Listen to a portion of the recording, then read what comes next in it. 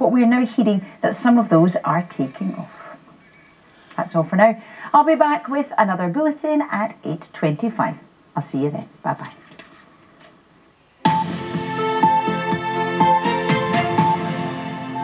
Hello, this is Breakfast with John Kay and Sally Nugent. Just after... Go on. It's just after 7:30, Sal, sorry. That's fine, totally allowed. It is just after 7:30. Now we're talking about the NHS this morning, aren't we, and the incredible pressure that it's under at the moment. It's about to get worse as nurses go on strike tomorrow. Ambulance workers also set to walk out later this month. Let's speak to Professor Sir Stephen Powis. He's the National Medical Director for NHS England, and we're hoping he'll be able to give us some information and some tips for how we're all going to cope over the next few days. Good morning to you. Thanks for joining us. We'll go through some specific scenarios over the next few minutes, but maybe just give us a broad message to start with, would you? For people who, I know a lot of our viewers are worried about services and how the NHS is going to cope. What's your broad message to them? Well, industrial action begins tomorrow with nurses. It's important to say it's not affecting all hospitals in England. In fact, the vast majority of them will still be working normally, as indeed will primary care. So that's general practice, dentistry and pharmacy. And remember, the emergency services are still working too. So if you need assistance for a life-threatening condition, then do still call 999, and for other non-life-threatening conditions, 111 online should be the first port of call. We've asked hospitals that are being affected to contact patients in advance if their care is going to be disrupted. So the message there is, if you haven't heard that your care, your procedure, your outpatient appointment is being rescheduled, then please do turn up on the day. But I have to be clear, John, there will be disruption in some of our hospitals tomorrow.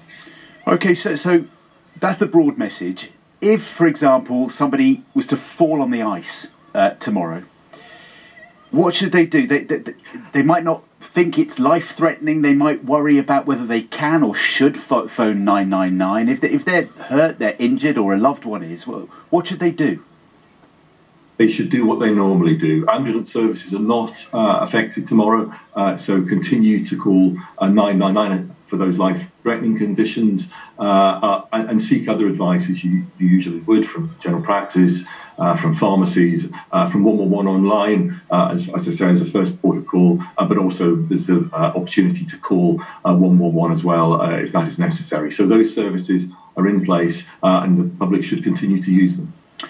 We've seen a letter this morning from the NHS England's National Cancer Director urging the Royal College of Nursing, who are going on strike, to protect critical care, specifically talking about chemotherapy, protecting them from strike action.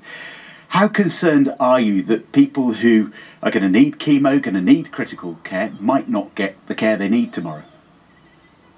Well, we all want to keep patients safe during the action, and we want to ensure, of course, that we continue to provide the very best services we can under the circumstances.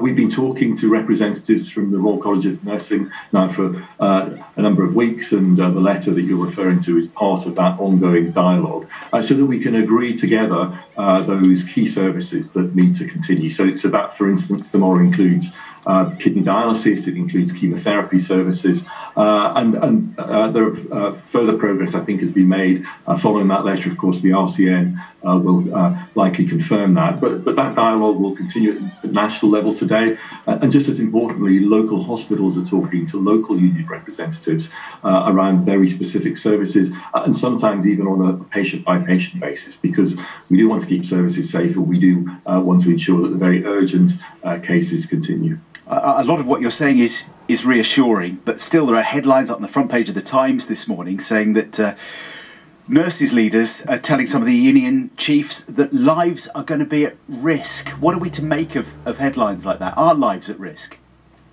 Well, that's exactly why we've been having these conversations with colleagues at RCN to ensure that we keep patients safe, that we continue with those emergency and key services. But there will be disruption, undoubtedly, at those hospitals affected.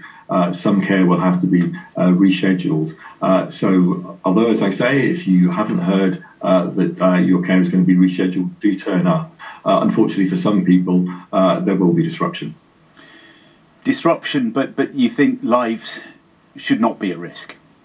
Well, the Royal College of Nursing and ourselves obviously want to do everything to ensure that we keep patients safe. That's important for all NHS staff. NHS staff come to work in the morning to care for people, to save lives. They're deeply committed. And that we do keep patients safe, and we do avoid the possibility of harm. Because next week we've got ambulance driver strikes as well, haven't we? What sort of contingency measures are being put into place to make sure that people can get care on the spot if they have a fall on the ice or need an emergency?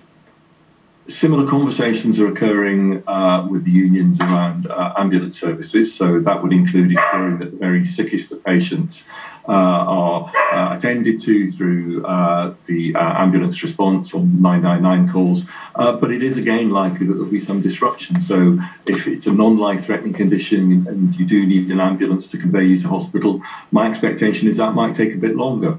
We are asking the military for assistance. They will be providing some support at local hospitals. They can't do blue lights, but they can do other driving in other circumstances. And we are giving local trusts some discretions to use other forms of transport as well. So once again, discussions are going on and plans are being made in the background to ensure that we minimise disruption. Other forms of transport, I've seen suggestions that some trusts will be block booking taxis. Is that going to be happening for some patients? That's a possibility. So that is one of a range of options that we are talking to local hospitals around about, but we very much want them to take into account local circumstances. As I say, the military are also likely to give some assistance. And the police as well, a suggestion that weren't going to be enough military vehicles, only just a handful of military vehicles involved, and that maybe police vehicles would be brought in. At the moment, our conversations are very much with the military. The military have given us support in the past. They gave us a huge amount of assistance, for instance, during the pandemic on the vaccine programme and PPE, for instance. So we're well used to working with the military. So that will be our main focus. How many military, though? Because I saw a suggestion that there are only about 40 military personnel going to be used. That doesn't sound an awful lot. Well, I think it will be in the hundreds. But again, I should be clear that the use of the military will not be able to prevent the disruption completely. They will be an important part of the response of ensuring that disruption is minimised. But they will not be able to prevent all of it. So again, they're one of a range of things that we're looking at with the aim of trying to minimise disruption. But again, let me be clear, if the ambulance action goes ahead next week, it will again cause some disruption. Thinking about all the things we've just talked about, the emergency reaction, the chemotherapy, the appointments, the drivers, all of that you're trying to juggle. I know you don't want to get involved in the politics, but as someone who's trying to navigate a way through all this, what is your message to both sides in this dispute as we look at potentially a very long industrial action? Well, pay is a matter for the independent pay review bodies and then for the government, as you rightly say. I, like anybody else, and we in the NHS, would like these disputes to be solved and resolved as quickly as possible, but clearly that's a matter for the unions, matter for ministers. Our job is to ensure that we support our staff, whether they have ticked the box for action or they haven't, and also do what we can, working closely with our union colleagues to ensure that we minimise disruption. Frustrating for you, though.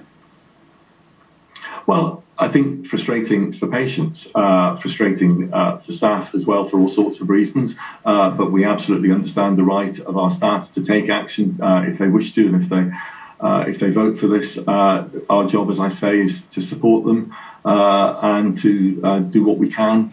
We're working incredibly hard, as I've said, to minimise disruption for patients.